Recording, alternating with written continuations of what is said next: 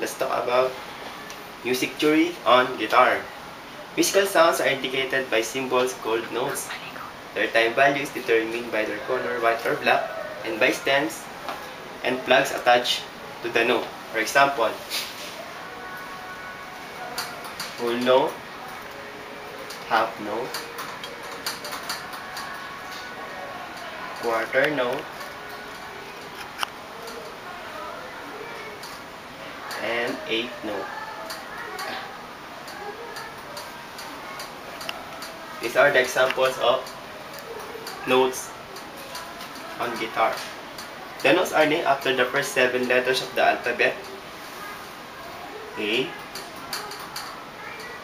B, C, D, E, F, G, endlessly repeated to embrace the entire range of musical sound.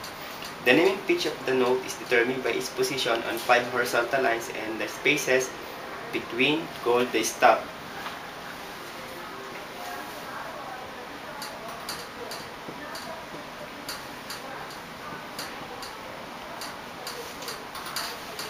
Okay.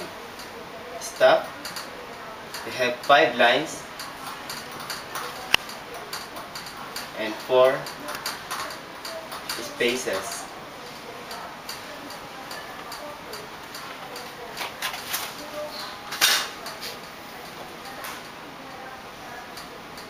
Five lines, 3, 4, 5, and 4 spaces.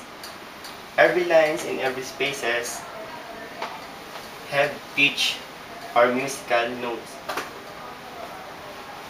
Okay, our first line, this is our first line, second line, third, fourth, and fifth. These are the lines. And these are the spaces. 1, 2, 3, 4. Okay. Every line has pitch. First line is E.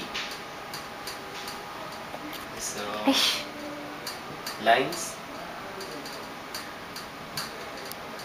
First line is E. The second is G. The third line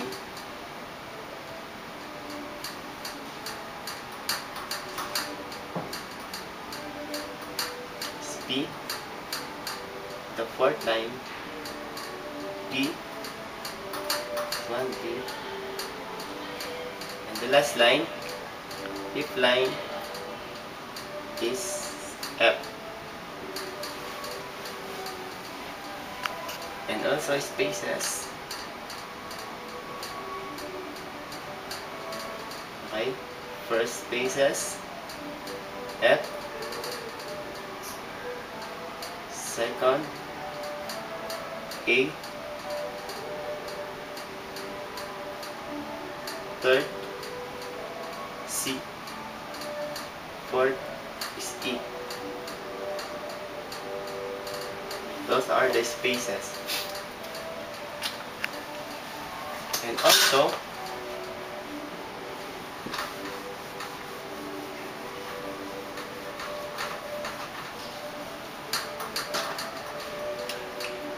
music is also divided into equal parts called measure.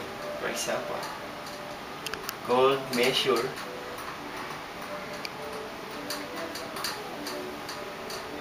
example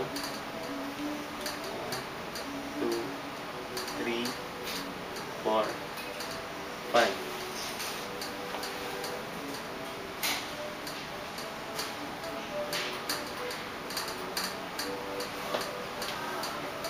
Okay, one measure is divided by another called bar line.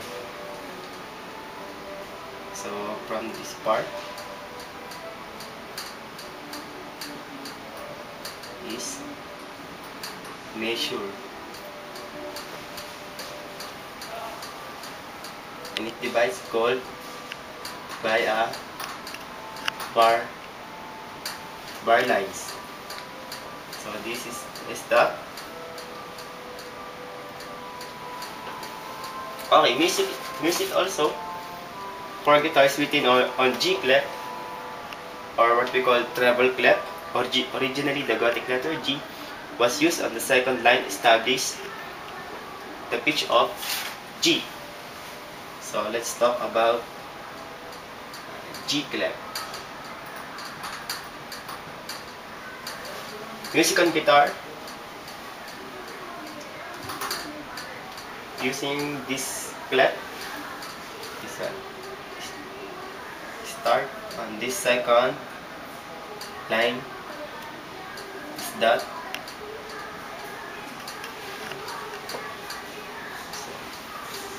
So music on guitar written on G clef,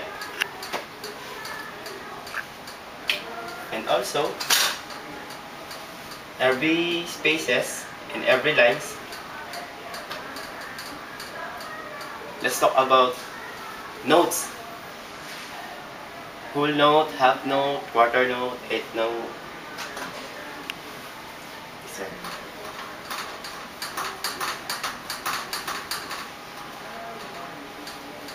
How to count time. Okay. How to count time in every measure, in every bar lines. Have 4 kinds of notes. Basic notes. Number 1 is full note, or full note. Second one is half note, or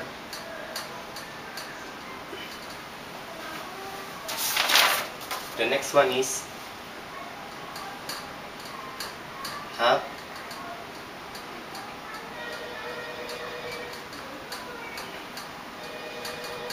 dotted note, and the last one, quarter note. These are the 4 basics that we use for rhythm or plucking, and this stuff. So have some practice or trials on how we count, on how to count time, counting times by clapping in the every notes. Example. Let's have some practices by the use of our 2 hands. Example.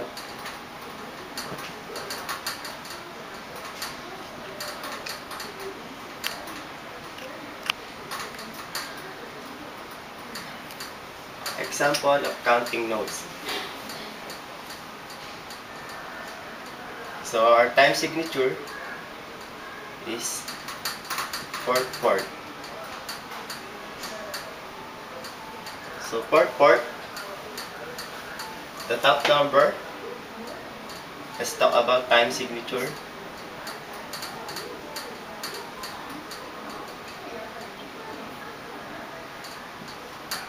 Time signatures.